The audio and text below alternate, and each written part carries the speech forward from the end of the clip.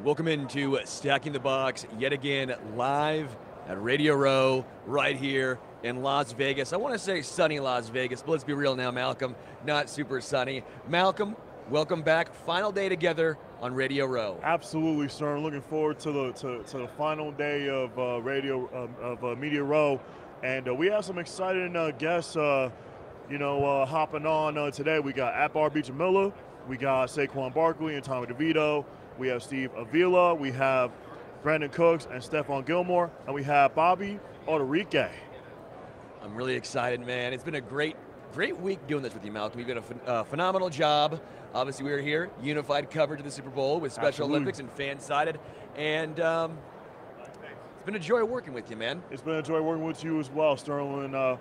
If you had to say one highlight of this week, what would that highlight for you be? Oh, man.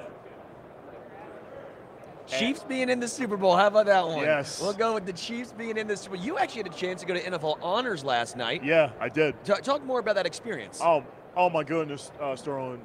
NFL Honors red carpet last night was incredible. Got to interview Tyrod Taylor, Gayle King, Andrew Whitworth, Jerry Jones. Jones? Yeah, Jerry Jones, the owner of the Cowboys, Micah Parsons. Wow. Oh, man. Bijan Robinson of the Atlanta Falcons last night. Yeah. And then Kerry Champion, Taylor Rooks of Bleacher Report. It was awesome.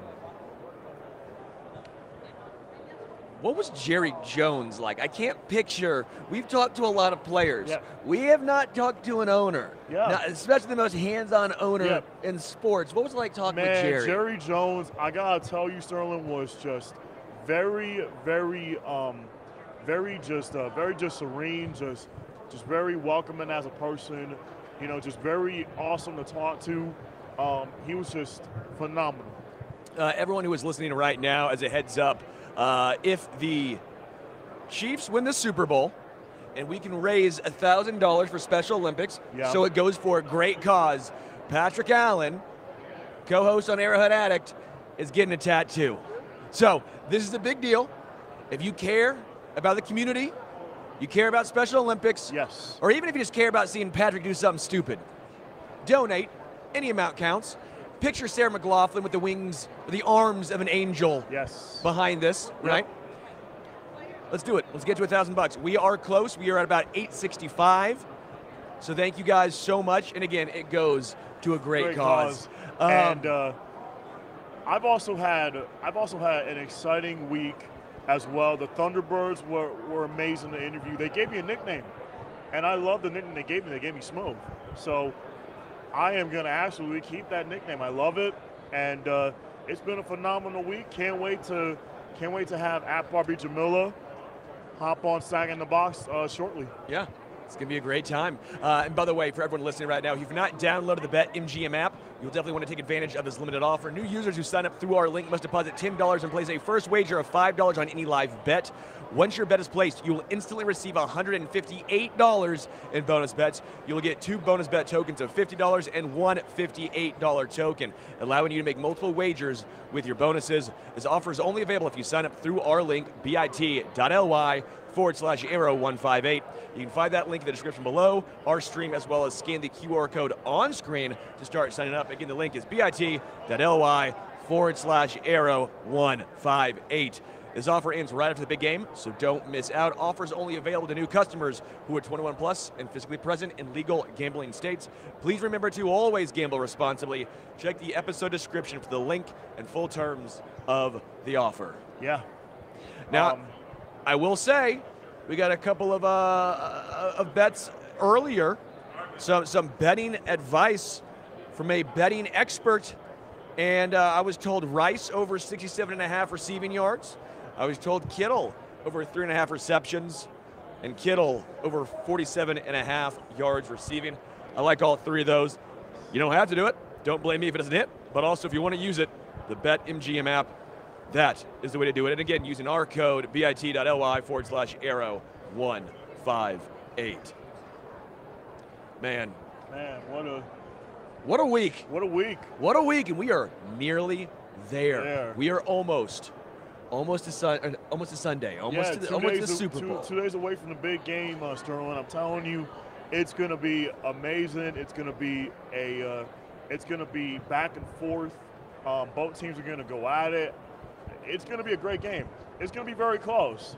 But in the end, like I've said this to you all week long, and I'll keep uttering it. Kansas City, hands down, is going to win this game.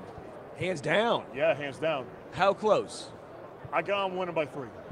By 3, so it's a close game. Hands down, but still a close game. Yeah, still a close game. Hands down, absolutely. Why do you think the Chiefs win this game? Why do you feel so confidently about it? I feel so confident the Chiefs are going to win this game is because Spaz is going to dial up blitzes on Brock Purdy, and I feel like Isaiah Pacheco is going to have a big game. I feel like Chris Jones is going to have a big game. Karlaftis for Kansas City is going to be big as well. So I just think that Kansas City is just going to do enough to beat San Francisco. Awesome. All right, Malcom. All right, we got Akbar Gbajabiamila. What's going on? Sack in the Box. Malcom. You know him as former NFL player, current host of CBS, current host of The Talk on CBS, co-host of American Ninja Warrior, but he also is the voice of Thursday Night Football promos for Amazon Prime and was voted People Magazine's 2023 sexiest man. I can see it. I can see it. I appreciate it. Thank you so much. He's man. also brought to us by Experian. Yeah, yes. What are you doing with Experian right now? Yeah, so Experian, I've partnered up with Experian now for several years, and they have Experian Boost, which is really out to help people boost their credit score, doing the simple things and simple responsibility that we do on a normal basis, right? Paying for your utility bills, paying for your streaming services. These things help to improve and boost your credit score. Experian Boost is revolutionary. It used to be people thought that you had to put yourself in debt by getting a credit card to try to improve your credit score.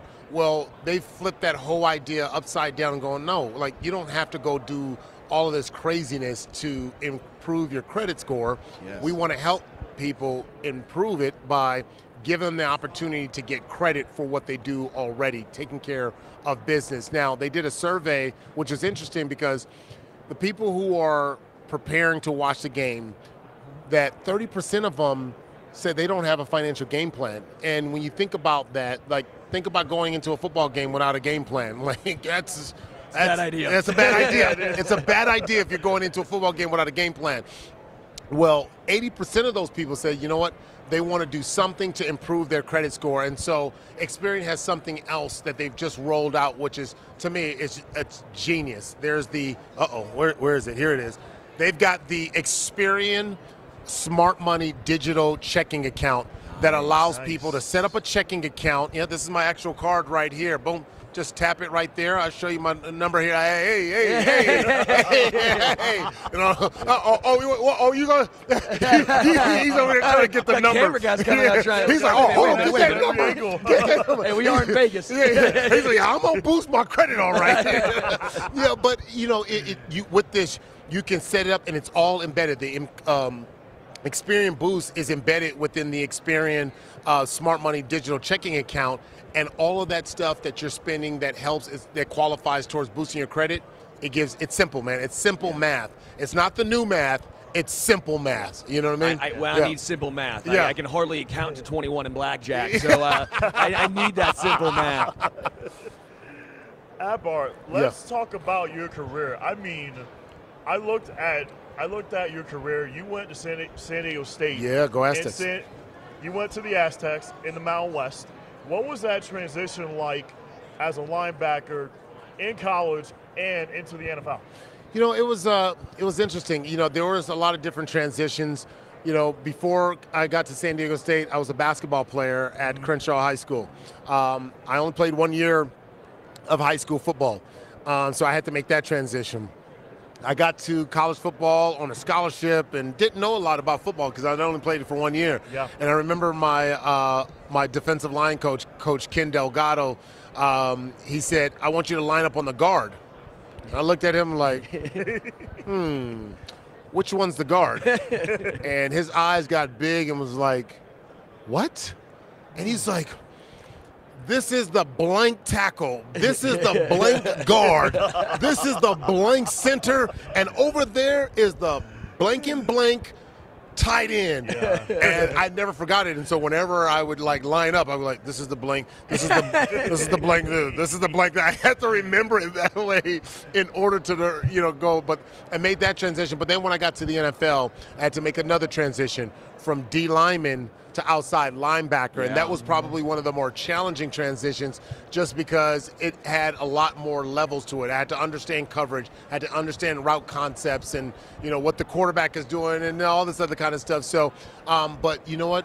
The great ones adjust. And so what I learned in that process, although I didn't have a prominent NFL career, I did learn how to make adjustments on the fly. And so I'm forever grateful for all the coaches that I had, from the late, great Marty Schottenheimer, and all those coaches who invested their time in teaching me and helping me transition. Yeah, what is that like for a lot of people listening? Obviously, it's very unique. 4-3, 3-4 defense is going to be different. Going from defensive end to outside linebacker in those positions is going to be a little different. Can you give a little background to the schematic differences here? Yeah, so in a 4-3 defense, which I grew up playing in college football and my first year in the NFL, it's hands in the ground. I'm a defensive end.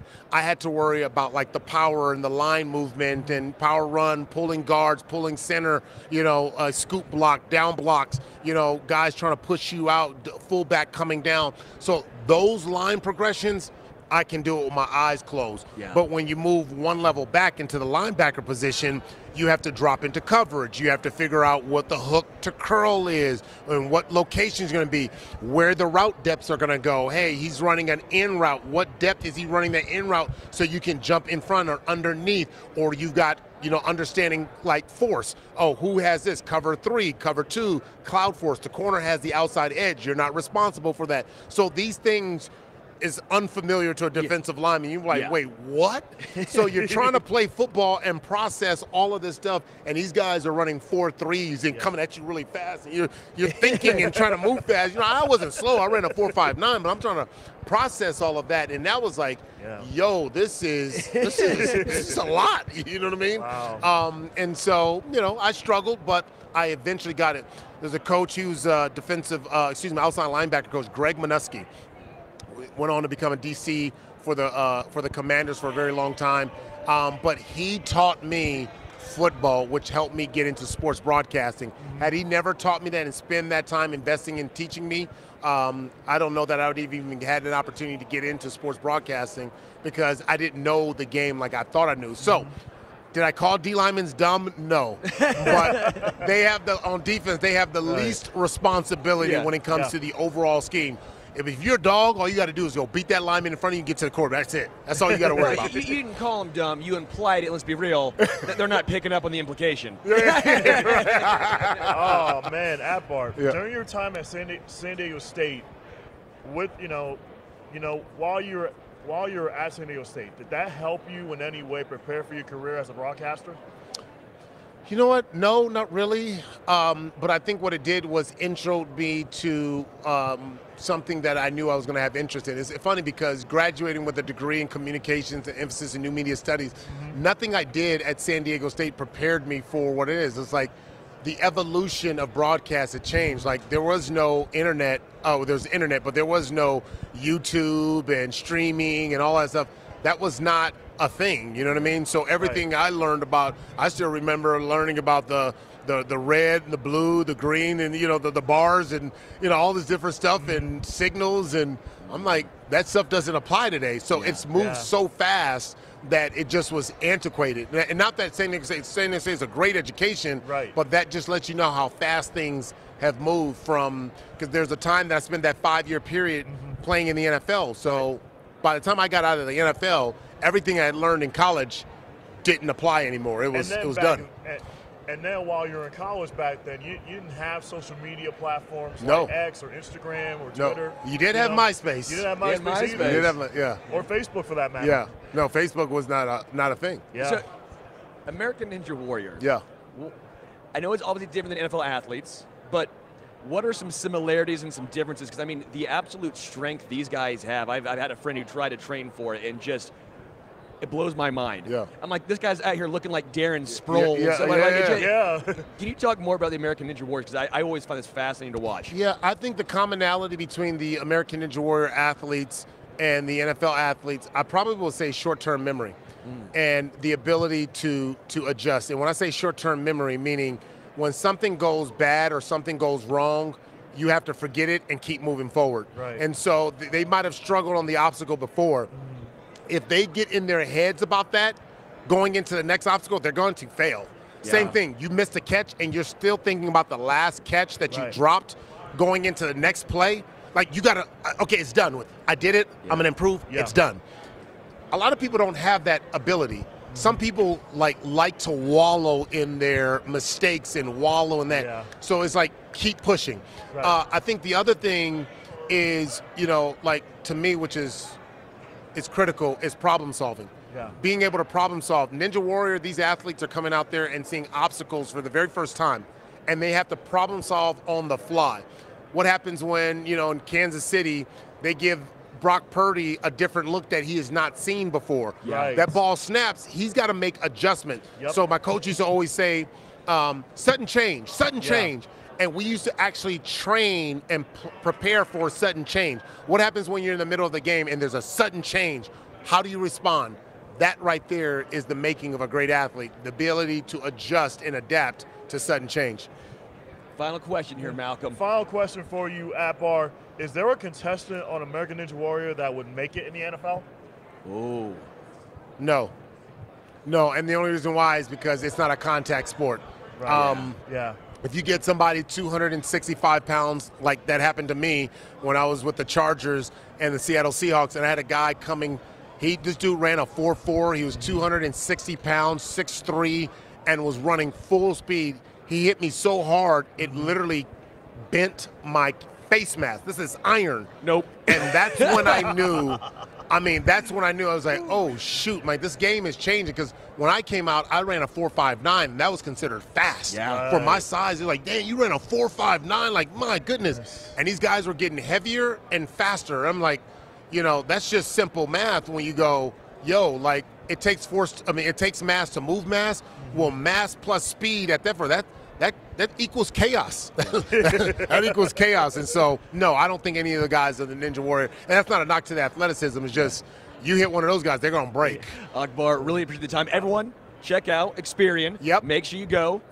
Sorry. Other side. Don't be trying to get my don't go try to get his card now. Come on now. Experian Boost. Boost, baby. Yep. Hey, thank you so much, Akbar, man. Gbajabiamila, thanks for joining us today. Thank you so much. Appreciate it. Thank you. Hey, have a good one. Thanks, man. Hey, take it easy. All right, take it easy, Akbar. All right, thank you. You're welcome. That was great. That was so much fun. That was fun. That guy does everything. Wow. That guy does everything. Wow. You think he could do American Ninja Warrior? I would have to give it a shot. I believe in you. I would have to give it a shot. I think I could do it. It's a lot of training, and I am an athlete, so so especially when we do have to train when we play a certain sport. So it's like basketball. I'm running up and down the court, basically, doing suicides. Oh, that's the worst. Yeah, the worst. Yeah, Suicides. we're always doing suicides, man. Like during practice, we gotta do suicides. We have to do layup drills. We have to do. We're playing full court, up and down, 5-on-5. It's physical. Yeah. Man. And you have to be able to take the brunt of the punishment, when you're out on the court. You can get bumped, you can basically get hurt. It's like I said, Sterling, you have to be able to take the brunt of the punishment. Yeah. That's not me. I'm not taking the brunt of the punishment. That's not my style, Malcom. It's not your style. I think American Ninja Warrior might be more my speed than going over the middle or getting hit by Akbar. Now, let's say you're on A&W, right? A&W root beer? No, A&W American Ninja Warrior, sir. Oh, okay. Yeah. Let's say you're on there, and you're doing the obstacle course. Would you be able to finish every single part of that course? No, zero chance I could, Malcom. Zero chance I could. Chance? Yes. But guess what we have right now, Malcom? Oh yes, we have Saquon, Barkley, and Tommy DeVito. Yeah. We are here, unified coverage of the Super Bowl with Special Olympics and fan-sided. Joined now I'll be the one by to hold two the mic. giants. Saquon wants the mic. Saquon wants it. They're brought to you with Marriott Bonvoy to give two members the ultimate VIP weekend at Super Bowl 58 in Las Vegas. We're doing. I'm doing great. How you doing, Tommy? I'm doing good. I'm blessed to be here with my man. It's my man's birthday today. Happy birthday, Saquon. Thank you so much. Birthday in Vegas today. Yeah. How Tommy. about that? Tommy, you taking him out or? Yeah, we're gonna get some dinner. We'll have a good time. Nice. Awesome. What do you guys do with Marriott? So yesterday, actually, with Marriott, we had they had two winners come out, and we played golf. Thanks to my coach over here, I was a little but he was holding it down, and it was a good time. We had two people come out, and it was a great time. Minus the wind. It was a little windy yesterday, but besides that, we had a really good time. It was the ultimate VIP experience. It was fun to get out there with the members. It was a good way to introduce the golf season. I don't think any of us was shooting a record low, but we had fun. We had a blast, and yeah, anytime you can go out there on a golf course, it was a beautiful golf course, and just spend quality time with those members. It was special. Do you both have a favorite course you play? A favorite golf course? I would probably say for me, I played a lot of really good. Liberty's the first one to come to my mind, just because of the view of the city. So I'll go Liberty. What about you, Tommy? I'm not a giant golfer, but I'll tell you what, the course that we went to yesterday was pretty dope. It was in the middle of the desert, first of all. It popped up in the middle of nowhere. They had the mountains in the background with like the snow on top. I was like, yeah, I don't see that in Jersey. So that was a cool experience. At the NFL Honors last night, you did that little sketch right there with Keegan-Michael Key. How was that? The Goodfellas. I can hold it, bro. You can hold that one. You can hold that one. He's not used to handing it off.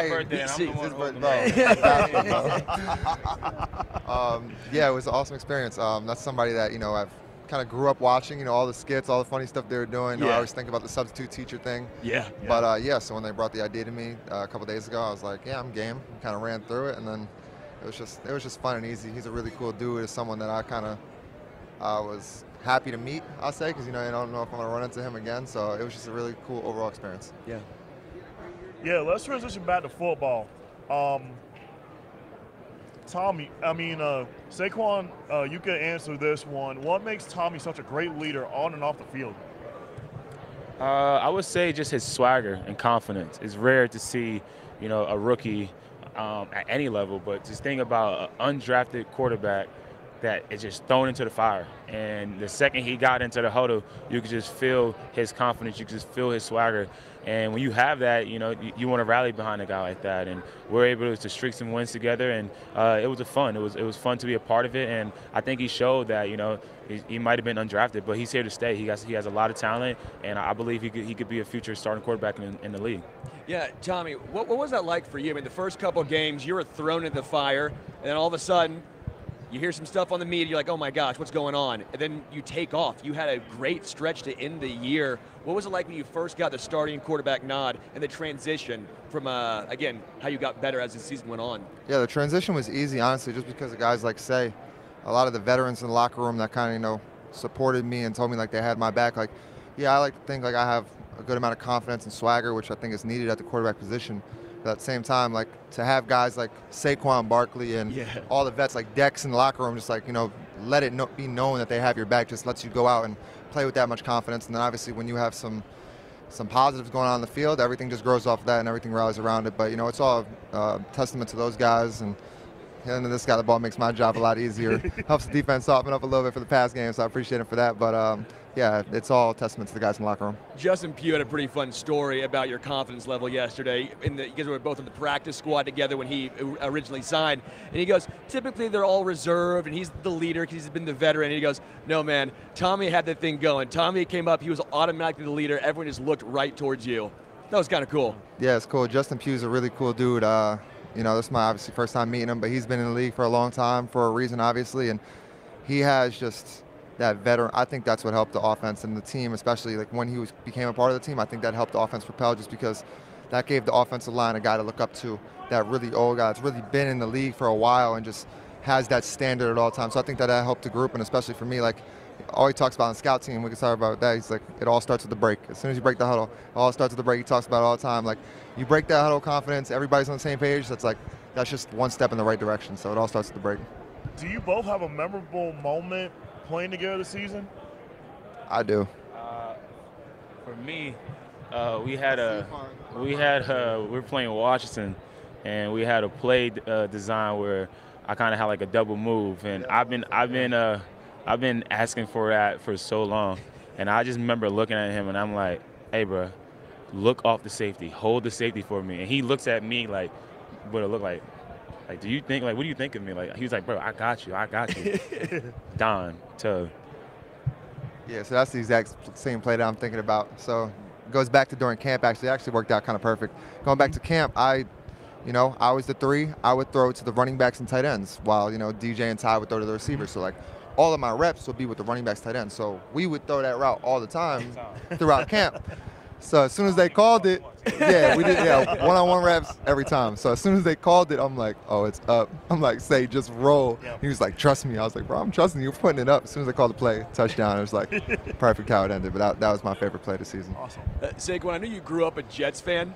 So what was it like when the Giants drafted you? You can't be bummed you're going to the NFL, but still, it's a little bit of like a, dang, that's the wrong team in New York. Yeah, I couldn't be mad because I was the number 2 pick of the NFL draft. You can't be bummed. The Jets were 3. I don't know if they would have taken me if the Giants didn't, but it's fun. It's fun growing up being a Jets fan. My dad's a super big Jets fan. When we play the Jets, my dad wears a Jets jersey. He roots for his son, though, obviously. But sadly, Tom, that means he's rooting against you. He's rooting for his son.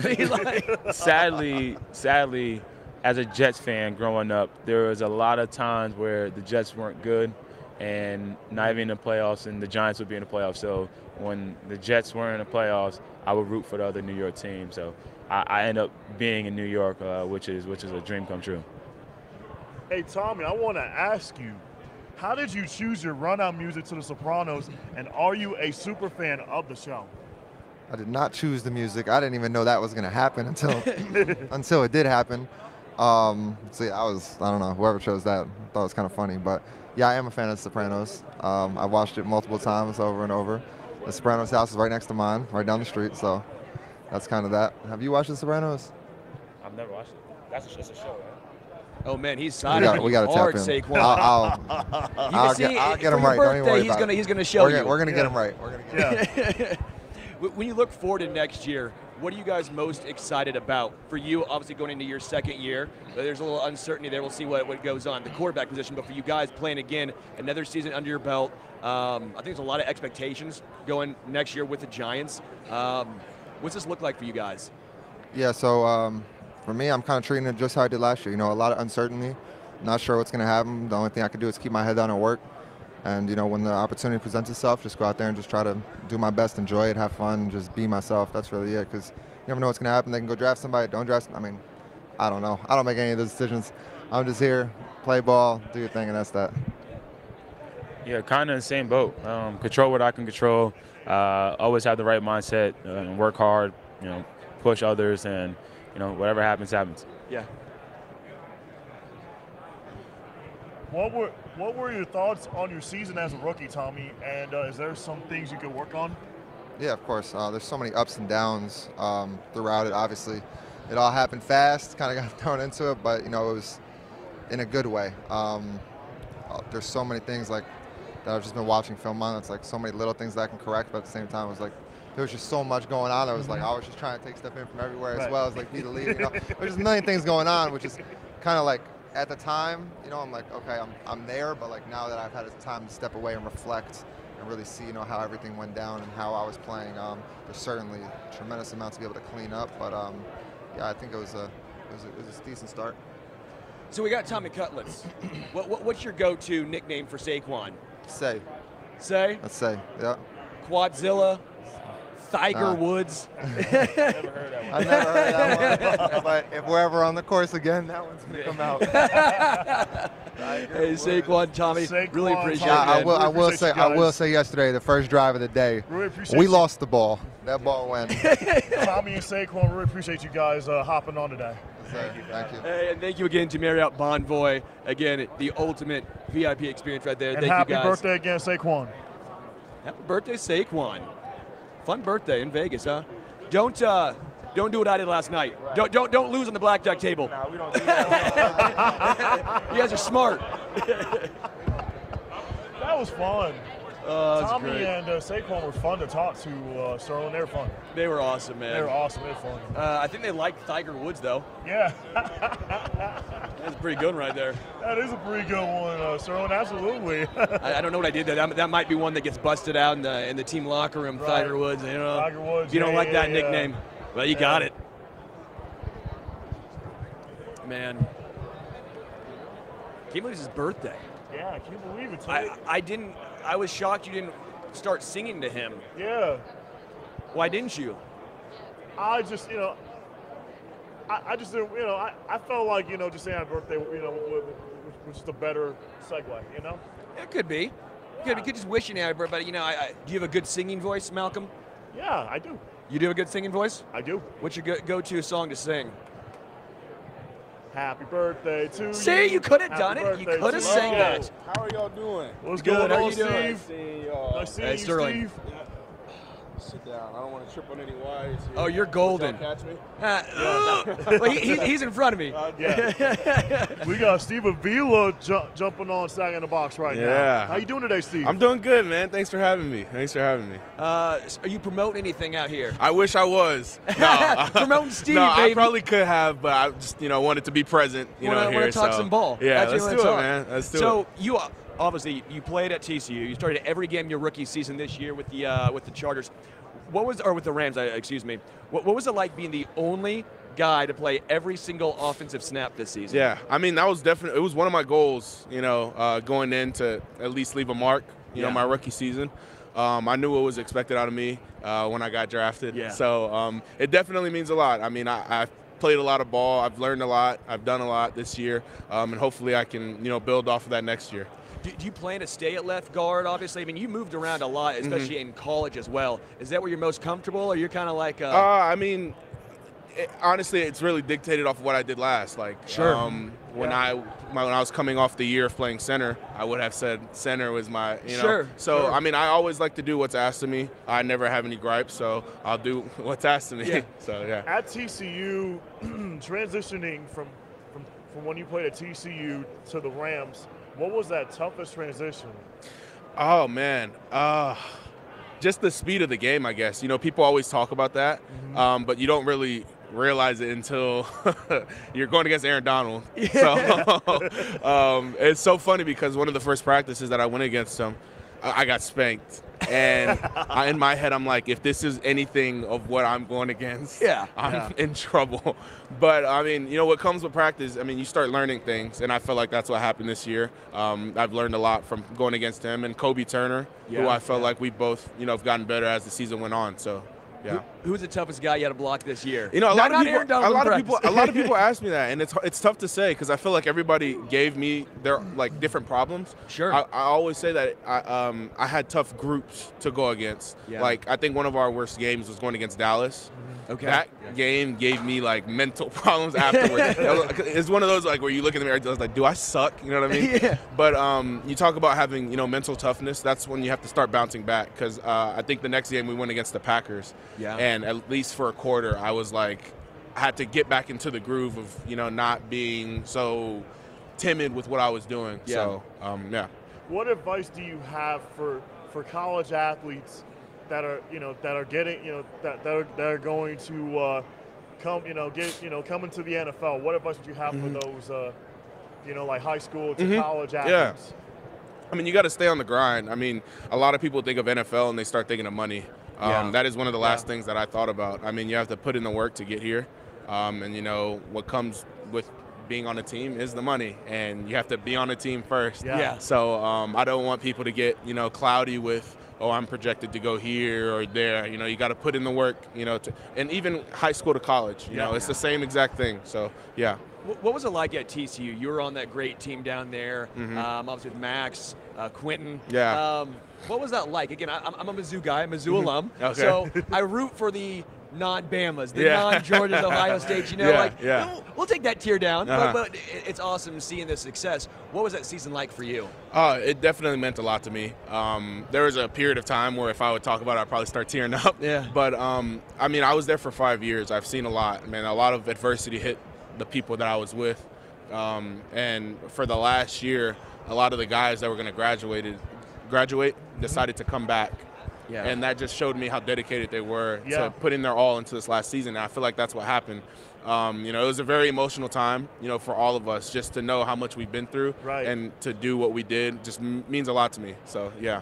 Man, Steve, which player or coach was the most instrumental in helping you adjust to and excel in the NFL this year?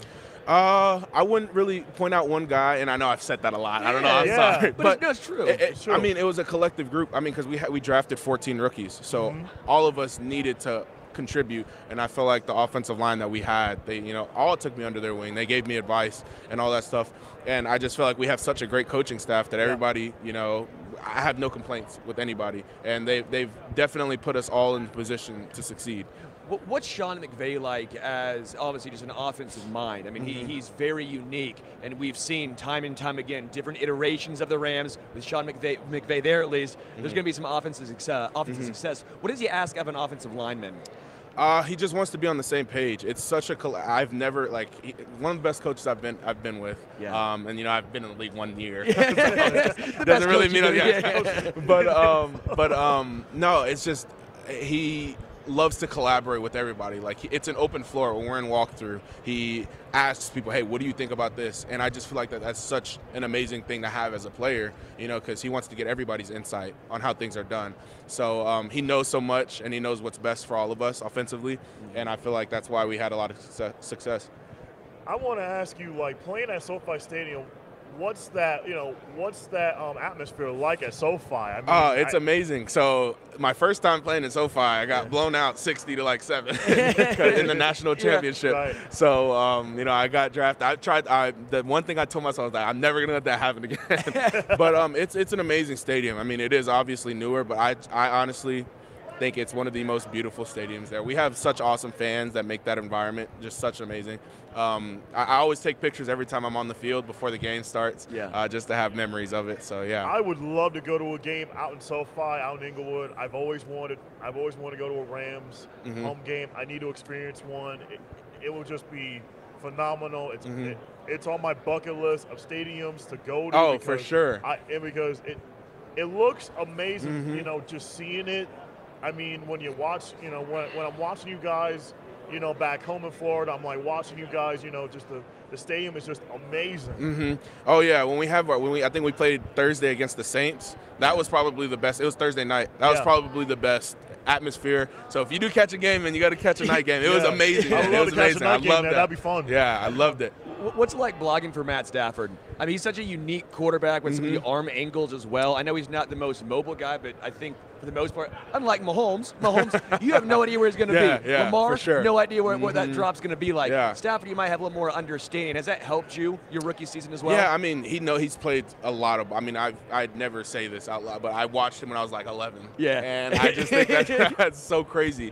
But one of the things that I told myself when I first got there is I do not want to get this guy hurt. It would physically hurt me internally to get this guy hurt. And I did a pretty good job of not letting it happen. There was a couple times, and I do have a story that I probably won't share because it is pretty long. But well, you got time if you want to have some fun with it. Have some fun with this, Steve. If you want to have some fun, Steve, we're here. Okay. We're here. All right, y'all want to hear the story? Let's hear it. All right, it's kind of embarrassing, but it's pretty funny. But so we played the Seahawks the second time. We installed this play that USC ran that week before. It was a trick play, and it takes forever. I think it's a handoff to the receiver. The receiver turns back, throws it to the quarterback, and then he chucks it downfield. But before we ran that play, some stuff happened on the other sideline where one of our guys got body slammed. So I ran all the way over there, and I'm just talking, letting them have it. So the next play, we run the trick play, and a lot of stuff happened, and you have to block forever. Yeah. And ultimately, what ended up happening is someone had came around, and my guy, Of course. absolutely obliterated Matthew, and I felt so bad. When you talk about like how I just told you, I felt so bad because he threw an interception too.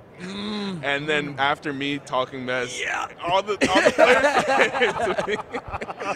And then I'm walking off, man. I was on the bench. I'm like, dude, I feel like crap. And that's just, I mean, it's a motivator for me. I don't want to feel like that. Yeah. So, I try my best to keep that guy clean. Well, I would say you had to run so far, you were tired. No. That was the last thing. That was the last thing. If y'all see the play, y'all are gonna know what I'm talking about. Speaking of Matthew Stafford, Steve, I want to get you out of here on this. What makes Matthew Stafford such a great leader on and off the field?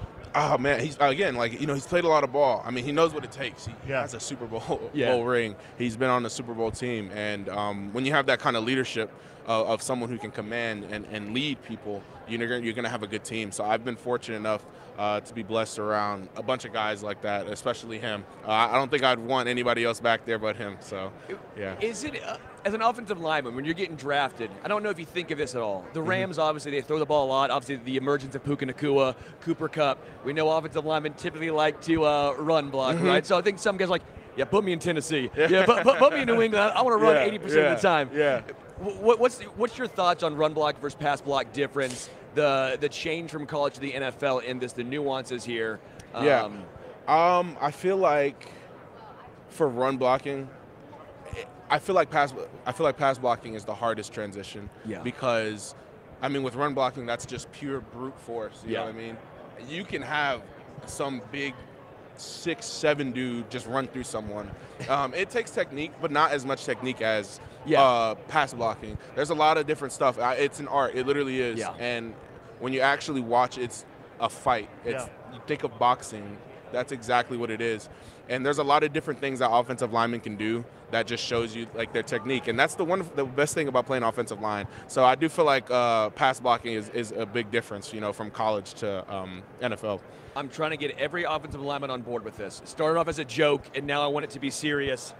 Fantasy football for offensive linemen. Okay, I get tired sometimes of Madden. I get tired of fantasy football. You're like, this guy. I'm like, but what about the trenches? What about the offensive line? We got to give him some love. I don't know what stat we could possibly have. Like, I mean, you could have like pancakes and like knockdowns and stuff.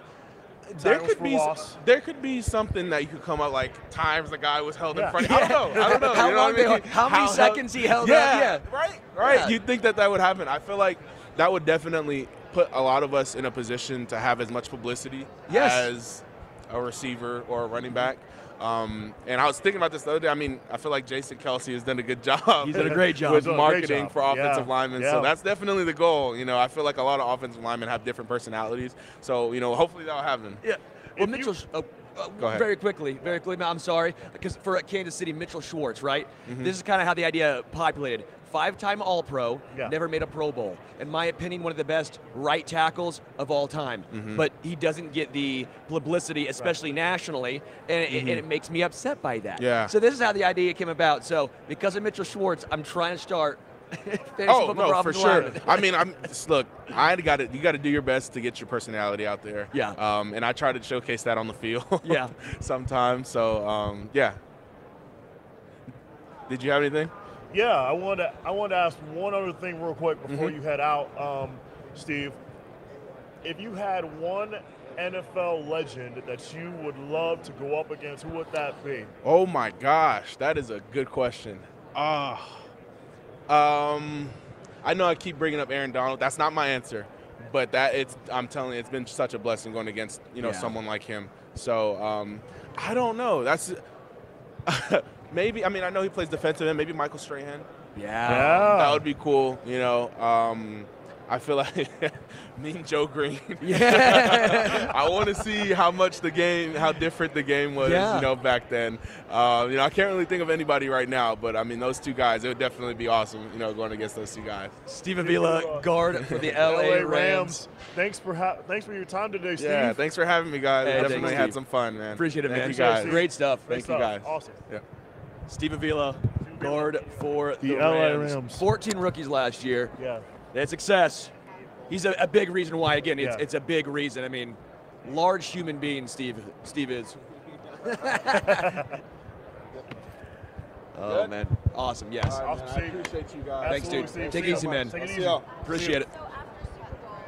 Man, that's fun. Good for Steve. I love talking with offensive linemen. I'm not kidding I about. love talking offensive linemen too. I'm not even. And I'm so glad I got that question. I am too. That's a great question. Yeah. Great question. Yeah. When it comes to fantasy football for offensive line, I'm now seriously considering trying to start this. Seriously considering. Let me ask you the same question I asked you. If you could only pick one NFL legend, who would you go up against? Who would I go up against? Yeah. Oh man, I want to play defensive end and go around Willie Roaf because I know I couldn't do it. Wouldn't matter. Yeah. Guys, we have breaking news. Breaking news. Huge news. The biggest news. Might be bigger than the Super Bowl itself. We have now reached $1,000. Yeah. Yes. Patrick, come here. Show your face. Patrick Allen. Patrick now has Show to your get face. the tattoo Joker now.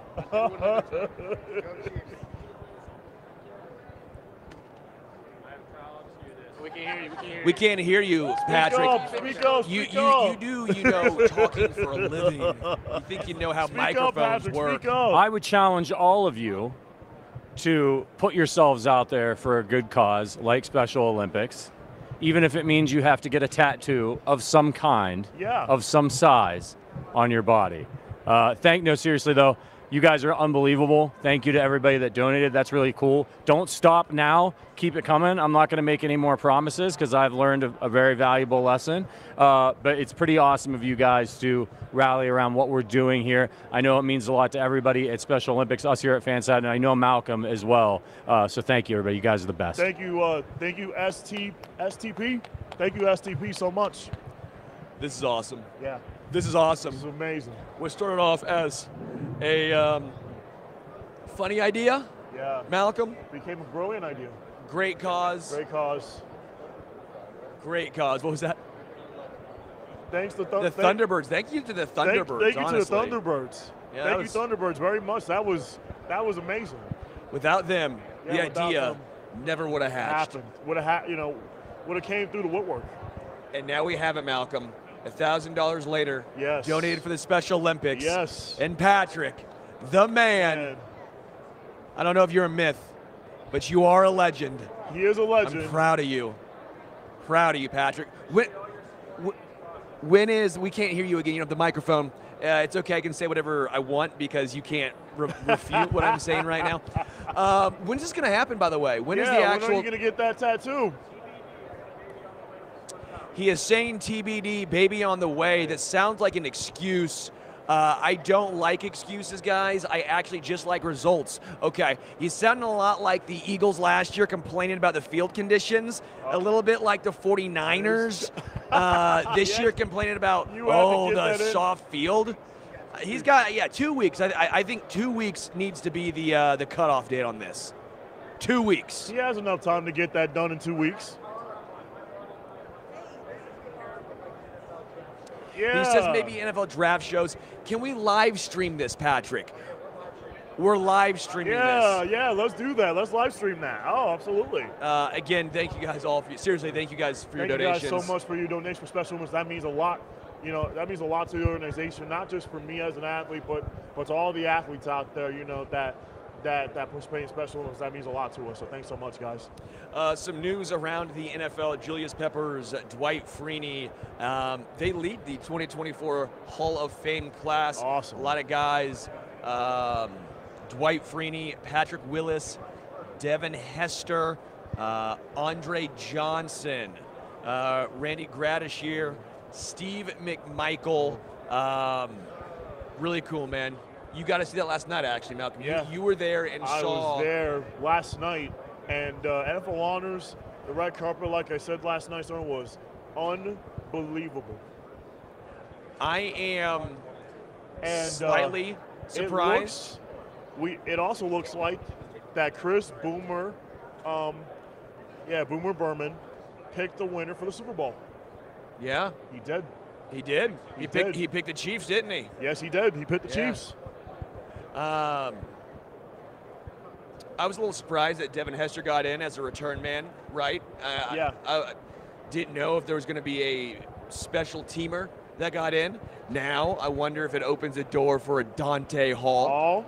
If it opens a door for honestly, an interesting one, Cordero Patterson, that I think a lot of people don't think about. Right, Cordero Patterson, who played for the Vikings and for the Raiders. But like when you excel in special teams, and also for the Falcons. Yeah, but I mean, Devin Hester was obviously the greatest return man of all time. But if Dante Hall was second, if Cordero Patterson's in the top 3, I wonder what their odds would be. Right. You know, again, probably fairly slim, but this opens the door. Yeah, it does. There's a crack in the door. Can they slide one foot in to get that door open? And the kicker, Adam Vinatieri, is a candidate for the Hall of Fame class of 2025. Yeah, and not many kickers. 2 kickers, Morton Anderson, Jan Stinnerud, I believe, are the only 2 kickers. Yeah.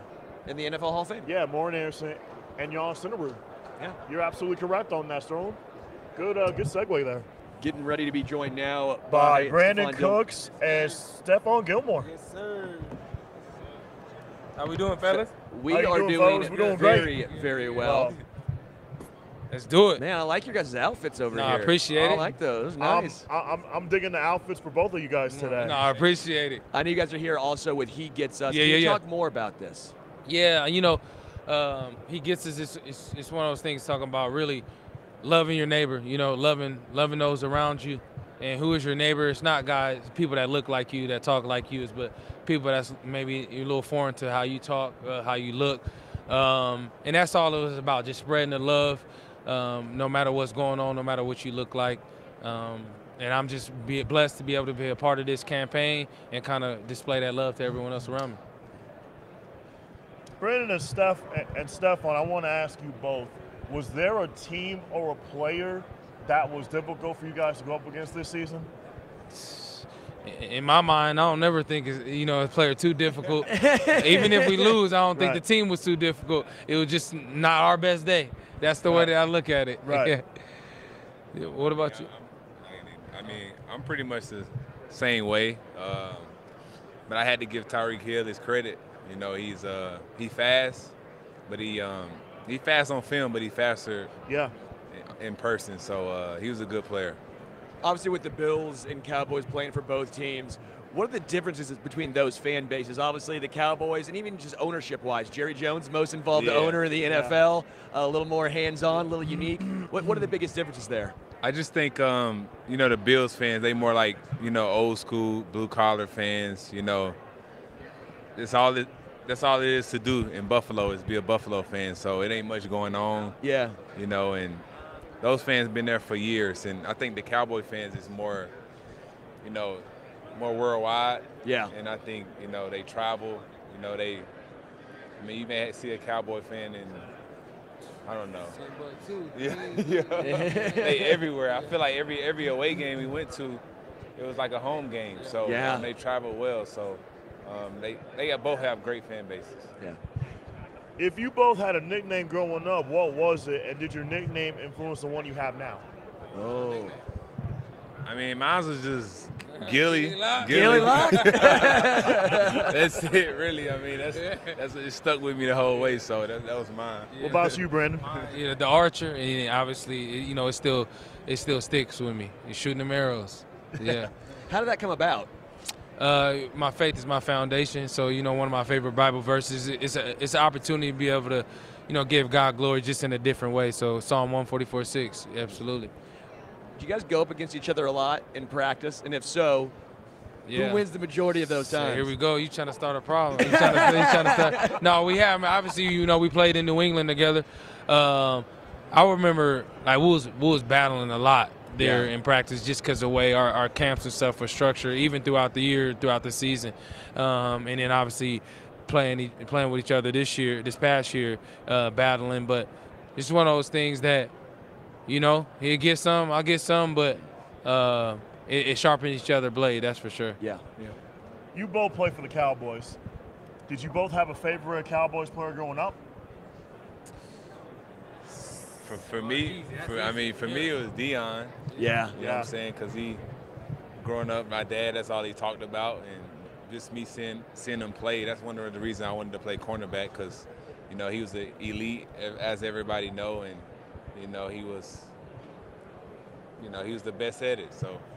What about you, Brandon? You know, for me, I grew up a Niner fan, so it was hard for me to like anybody growing up from the Cowboys. But a lot of respect for, obviously, Michael Irvin, Emmitt Smith are the two. And then Troy Aikman, I got a lot of love for as well. Does that mean you're rooting against the Chiefs? Does that mean you're going Niners? No. I'm not rooting for any of this. I'm in the league now. Once we out the league or whatever, one day, years from now, I'll go back to rooting for somebody. Yeah, no doubt. Yeah. When it comes to you guys' success, you've had it everywhere you've gone. I mean, the fact you've had 1,000-yard seasons for all these different teams is absurd to me. Different schemes, different systems, absurd to me. A lot of times, you know, a guy's great in some system, with some team, they switch, big drop-off. Not for you guys. How have you both been able to have so much success anywhere you guys go? Yeah, work ethic. That's what it comes down to. Being willing to never be outworked. And not making any excuses. That's always just been my mindset. No matter who's throwing the ball, go make the play, work hard, and be the best that you can be, and let everything else, you know, kind of take care of itself. Yeah, for sure. I think, you know, just being consistent and, you know, not resting on what you did last year, you know, proving yourself each and every year. And I just think just not being one-dimensional, you know, being able to play man, zone, whatever. What do you like playing better, man or zone? I mean, I like man, but zone here and there. It depends on the down and distance. But like I said, some guys one-dimensional, and I just try to, you know, have an overall game, and so I can play in any system. So if you had a dream team of NFL legends you would build around, who would those NFL legends be? Quarterback? Yeah, quarterback, each possession. Gotta go Joe Montana or Brady.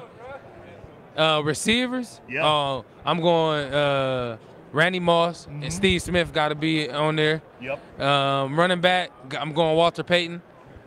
Running back, Walter Payton. Tight end, that's a tough one. I'm going either Gronk or Tony Gonzalez. Left tackle, Trent Williams. Yeah. Or Laramie Tunsil. And who am I putting in the slot? Yeah. Sure. Slot receivers. Slot. Yeah. I gotta put. Yeah, that's a tough one. Now I'm gonna gonna have to pass it and let him go defense. What about you, Stephon? Defense? Yeah. Where are we going first? Linebackers. Linebacker, going Ray Lewis. Yep. I got to name 3 linebackers, huh? Yeah. Ray Lewis. I'm going.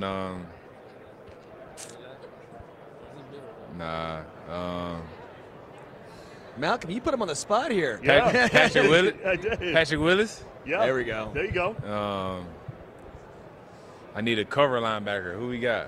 Go to DB. Go to DB. I'm going to DB. Okay, safety, Ed Reed, free. Yeah. And I'm going strong safety. Yep. I'm going Brian Dawkins. And then corner, I'm going Dion. Other corner, I'm going Champ Bailey. Awesome. In the nickel, I'm going Rondé Barber. Awesome. Yeah. Nice. And then who we got? DN. That's it. I gotta get some DN. I gotta get some pass rush.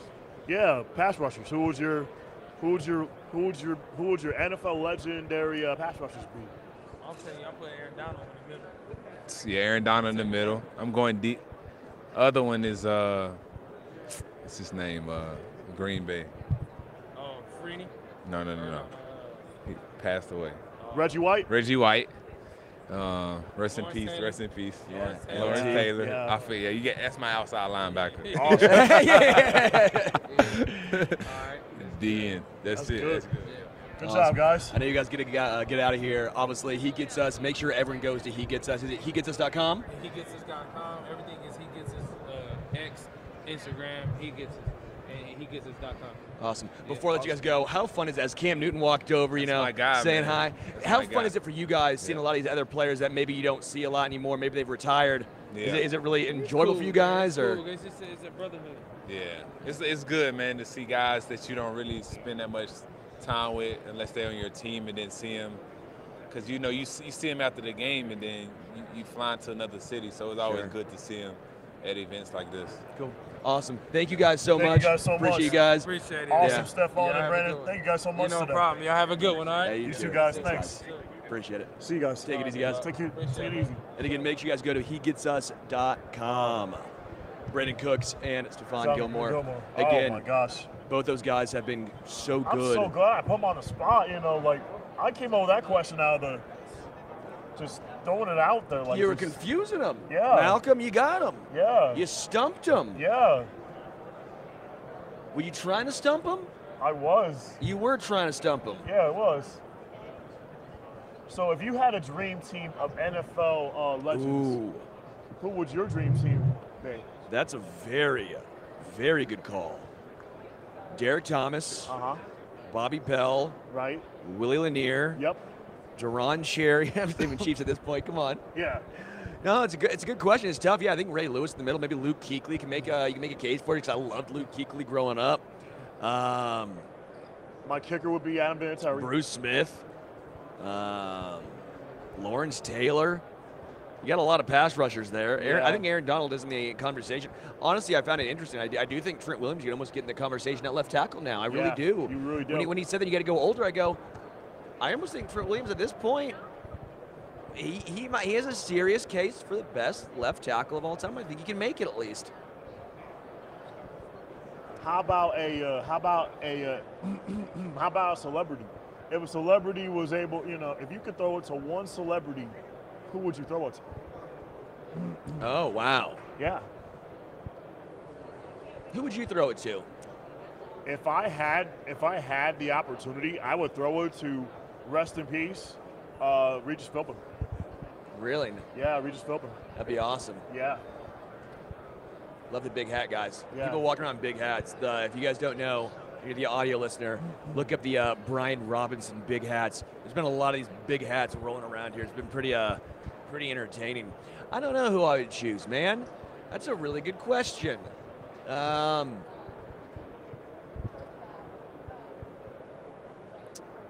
I would say Tyreek Hill would be fun, but I couldn't throw it that far, so I'd just be underthrowing him the whole time. Right. Travis Kelce, maybe?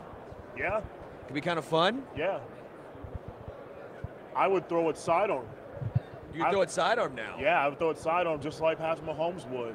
I would throw it sidearm to Regis Philbin, rest in peace. I would also throw it to, oh my gosh, I would love it to throw it to Kevin Hart. Kevin Hart would be great. Yeah, he'd be Kevin funny Hart. about it, wouldn't he? Yeah, he would. Yeah. He'd be funny about it. That'd be one celebrity I would throw it to. Lamar Jackson won his second career NFL MVP award last night. It was nearly unanimous. Yes. He had 49 of the 50 first place votes, no second place votes, and then a third place vote. He deserved MVP. I think he did. The man that came in second was Dak Prescott. The man that came in third, Christian McCaffrey, and the man who was in fourth, none other than his teammate, Brock Purdy. If you had to pick for MVP, Lamar Jackson or Christian McCaffrey, I would go Run CMC. Yeah, I think I'd go McCaffrey too. Yeah. I thought what he did this year was deserving. Right. I understand the value that a quarterback brings. I understand something more valuable than a running back just based on some of the analytical numbers. Same time, I thought what McCaffrey did was historic. And as good as Lamar Jackson was, I think that's kind of what I just said. He was good. I don't think he was necessarily elite this season because I don't know how many guys were elite this season. Even to an extent, Mahomes had slightly down year. Josh Allen had a slightly down year. And again, Lamar Jackson was good, but we've seen him have better seasons as well. Right. Dak Prescott getting second, a little bit of a surprise. Not a massive one, but maybe a little bit. Josh Allen was the man who came in fifth, and he was the only other guy who took that first place vote away from Lamar. Yeah. little surprising to see Josh Allen get that first place vote. Thought he was good. But again, I don't know if Josh Allen really was deserving, especially of a first place vote. You also heard that there's going to be an international game next year in Madrid, Spain. Yeah? Yeah, there is. Yeah. 2025. Again, Tyreek Hill came in 6th, a little bit low there. Then Mahomes, 7th. Got to go all the way down before you get to a Would you think Tyreek Hill would have been a little bit higher? Yes, I did. But I think the injury really hurt him. Right. I think the injury, especially towards the end of the season, was really the reason why. Right. I just think Tyreek Hill would have been a little bit higher. You know, if he didn't get hurt, it would have been higher, you know, in my mind. Well, if you got 2K, I don't know how you don't make him the MVP. Right. Myles Garrett was the first defensive player on the list, coming in at 10th with 1 5th place vote. How'd you feel about Joe Flacco getting comeback player of the year last night?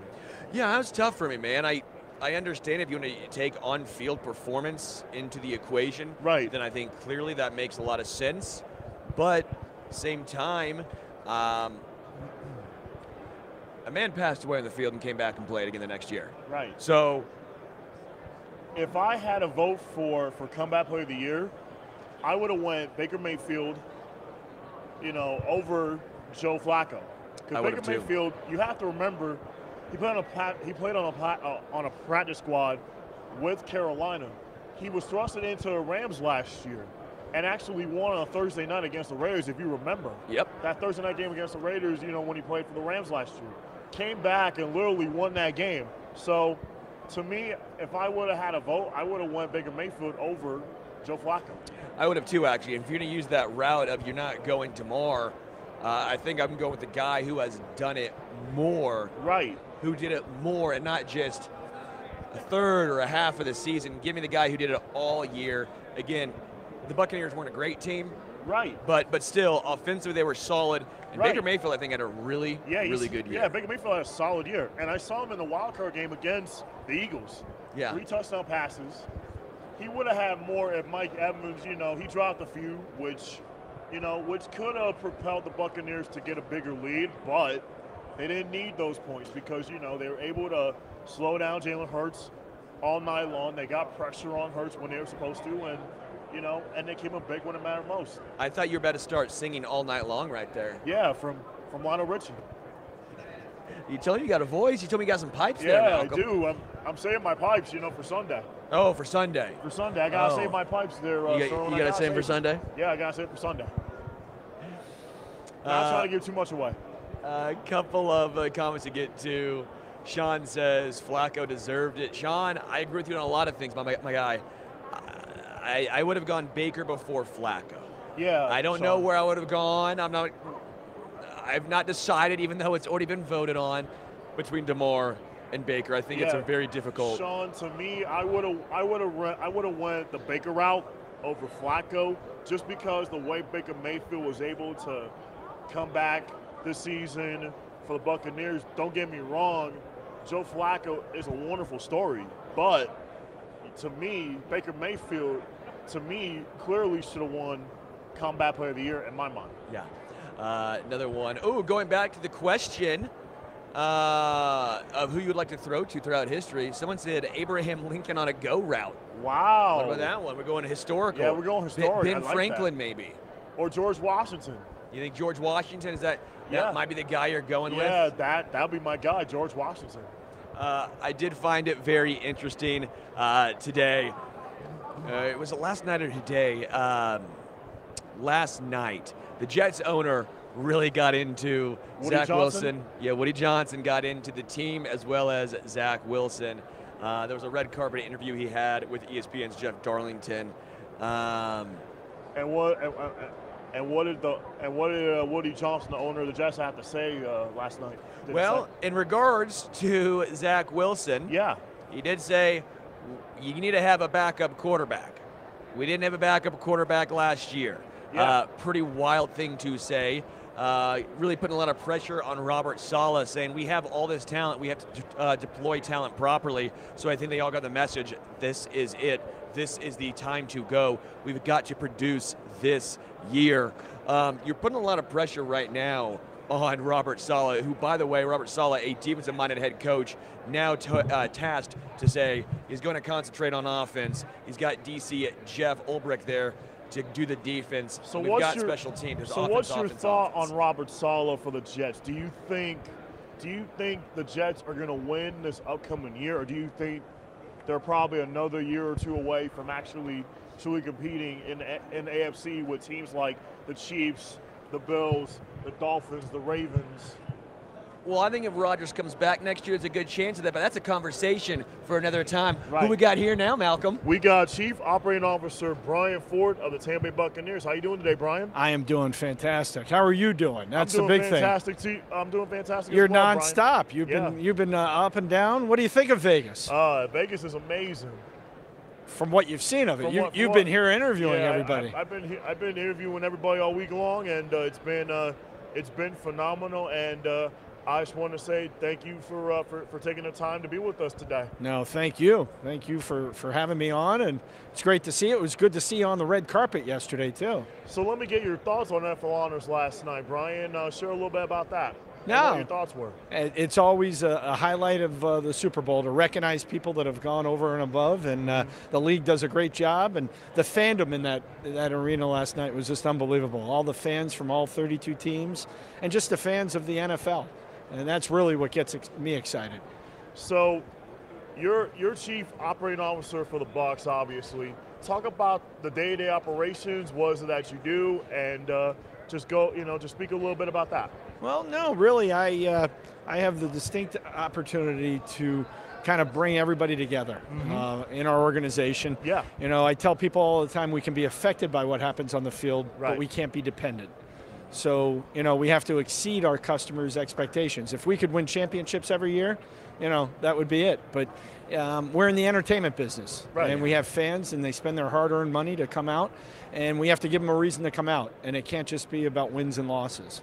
So I get the distinct opportunity to pull people together, to try to listen, to try to create and reinvent ourselves each and every game, each and every day throughout the year, and just try to promote the Tampa Bay Buccaneers on behalf of the Glazer family and our whole organization. And it's a lot of fun. I work with remarkable people. I get to meet people like you and interact with military folks, with Special Olympics, with pediatric cancer, and to try to bring awareness. We have a platform that's very special that people come out and they want to hear what we have to say, and our athletes are fantastic. I heard you met our quarterback Baker Mayfield yesterday. He spotted you with that Buccaneer pin on the red carpet. I heard you gave it to Malcolm. Absolutely. yes. So obviously, were the Buccaneers a team you grew up rooting for? I tell my bosses, and they know the story, but I grew up in South Florida, so I was a diehard Dolphin fan. And I actually opened up in my prior career Joe Robbie Stadium, where the Dolphins, it used to always be Joe Robbie Stadium for me back in 1987. So I was a huge Dolphin fan, but then when an opportunity came about to come to Tampa in 1998 with the construction of Raymond James Stadium, I found myself here in Tampa, and after about 9 years, the Glazer family invited me to come work directly for them, and I've been in this role ever since, 17 seasons, and I've never looked back. So I'm a Buccaneer now. So what impressed you the most this season about Baker Mayfield? Like, what impressed you most about him? I go back to the day in training camp. You were there, I believe, and we had all the Special Olympic athletes come out, and just his interaction, on and off the field, he's been a true Buccaneer, and just from leading the locker room and the players and getting coaches excited and players excited and staff excited. So it's a lot about the X's and O's, but as the business guy, I like to see the fan interaction, and just what he did off the field is equally as important and impressive. 17 years. How have you seen it grown from your first year until now, obviously? What have been the bigger overarching changes you've seen? It's just so many options. We live in paradise in Tampa, so people have a choice of what they do from an entertainment standpoint. And each and every day we have to, there's no long-term contract. We have to, keep reinventing ourselves, and, we have to keep up with the times, and it's a, younger generation. We're trying to bring younger folks in and try to give them a reason to come become Buccaneer fans. And it's an exciting process, but really it's the people, and it's technology. Technology is completely taken off to try to change the game day experience. And it comes down to customer service. Yeah. And you got to wear my Super Bowl ring yesterday. I did. And I'm very proud of that. Malcolm, you rocked that thing? Yeah. I bought the Super Bowl ring yesterday from Brian at the. Did it fit on you? I know you got some big hands. I got some huge hands. No, it fit. But I'm very excited and proud of that. But I'm equally as proud that 10 out of the last 12 years we've been #1 in overall customer satisfaction, and that just doesn't happen. That's something that the Glazer family's instilled. Customer service, it comes down to service satisfaction, Brian. Wow. But there's that Super Bowl ring. Yeah, it looked good on your hand. Look at that Super Bowl ring right there, Malcolm. Look at that. Look at that. Look at that bad boy. You hold it out like that. Show the camera. There. Audio listeners can't see it, but this bad boy is 12 pounds. This bad boy. That's you don't making want to his drop arm it on your bend toe. That's a broken toe, Malcolm. If you drop that on your feet right now. Wow. And you know what? I think you were actually at the game. Which game did you come out for? I came out for the Eagles and Bucks wild card game. Wild card game, and then earlier in the year, I wanted to get you out for I went to the Saints Buccaneers game in the regular season. Right. But we got to get the winning going. Yeah, we got to get the winning, right? So, speaking of that, where do you see the Buccaneers heading into the offseason? Share about where do you see this team going into the offseason? Well, into the offseason, I got to tell you, we work with Mr. Jason Lighton, our general manager, and his entire scouting department. And I tell you, they do a remarkable job in finding talent. How many rookies did we start last season? And next guy up, and when injuries happen, just phenomenal. So really, he's a magician. He's trying to figure out the pieces, where the holes, where the needs, and trying to work with our new offensive coordinator and Coach Bowles. It's going to be an exciting offseason. Let me ask you for your Super Bowl preview here. Chiefs and Niners. Do you have an X factor that's going to be a difference outside of Brock Purdy and Patrick Mahomes? Well, I have to go back, a few years earlier than that, number 47. Yeah. You know who number 47 is? John Lynch. That's right. So the general manager of the 49ers, I think that's going to be the deciding factor because of that Buccaneer connection. Do you have a final score prediction? I'm a Buccaneer fan, so I don't get into that. But I do want to talk, the days of John Lynch and coming back. And Absolutely. You were there. You remember the uniform that we brought back this past year, the creamsicle. And that was a big hit. Glorious. Yes, yes. The creamsicle. Well, I got something here I wanted to present to you. And it's one of those creamsicle jerseys. I love it. How about that? Malcolm, for the number audio one. listeners, Malcolm now is getting a beautiful creamsicle. You're going to have to put that on there, and we're going to have to get you to come out for our next creamsicle game there. Yeah, there you Malcolm. go. There you go. Number one, because you are number one in my heart.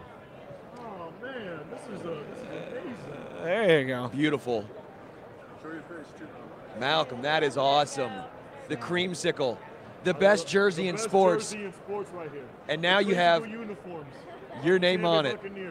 I'm telling you guys, this is one of the best creamsicle uniforms in the NFL. There you go. And now you're going to be wearing it, so you got to sport it now. You got to sport that. You got to sport it. Absolutely, Brian. Because that'll drive sales when they see you wearing it. Yeah, there we go. This is what I'm counting on. When they see, they're going to say they need to get one. Yeah. Brian Ford, Chief Operating Officer of the Tampa Bay Buccaneers. Honor and privilege for you to come on with us today on Stacking in the Box. Thank you so much for your time today, Brian. Truly appreciate you, man. And what a true friend you've been in my life. And I just want to say, from the bottom of my heart, I appreciate everything you do. You're amazing. You're phenomenal. And I'm just so glad I get to be part of this family, and I'm just appreciative. Well, that you are. You're part of the Buccaneer family and the Ford family, and we're very proud of you and what you've accomplished. You just keep going, and remember, there's nothing that you can't do. Brian Ford, Chief Operating Officer of the Tampa Bay Buccaneers. Thanks for your time today, Brian. Thank you for the opportunity. All right. Thank you, man. Appreciate it. I will say that ring brings me a little bit of angst right there, because I know what team you had to beat, so That's right. pains me just a little bit here. That's all right. Why does it bring you so much angst, though, Sterling? Like, Well, I thought the Chiefs had a good chance of winning that Super Bowl, in Malcolm. 2020? I thought they did over the Buccaneers, and quite frankly, guess what? They got their butts kicked. Yeah. Did not end up very well for KC. But it ended up well for us, Malcolm. Yeah. This is a great time to do this, Wow. man. We're wrapping up. Yeah, we're wrapping up, stacking the box for the last time here at Media Row. What a ride! What a week! Yeah. Me and Sterling, Fanside and Special Olympics. Thank you, obviously, to Special Olympics and Fanside, for this partnership. It's been amazing. We're going to continue. We're going to continue to do more things in the future. Definitely more opportunities, and I'm just so grateful and appreciative for Sterling, for Richard, for Patrick, for Hunter, Amy, and Sean, and the Fanside team. This has been amazing. So I want to say thank you, Fanside, so much, for having me on this whole entire week as Unified Reporter. Malcolm, this was a lot of fun, man. You got a great jersey as well, going home with that, and you're going to the game. Yeah. Very jealous of that. So, you have fun. Yeah. I'll be back. I gotta do more work on Sunday. Yeah. Pre-game, halftime, and post-game on the Arrowhead Addict podcast. Until then, we are Thank you guys so much.